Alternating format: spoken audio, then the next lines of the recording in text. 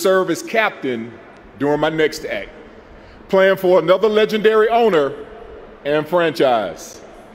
I grew up a huge Raider fan, so spending my last 4 years in Oakland, I see you over there. Spending my last 4 years in Oakland learning under the late, great Al Davis was an unexpected gift. Mr. Davis was a coach, commissioner, and Super Bowl champion.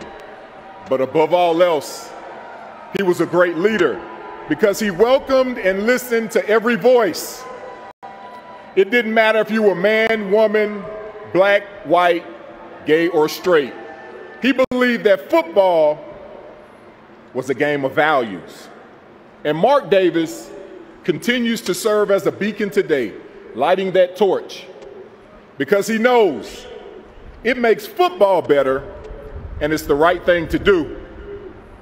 As the mantra goes, once a Raider.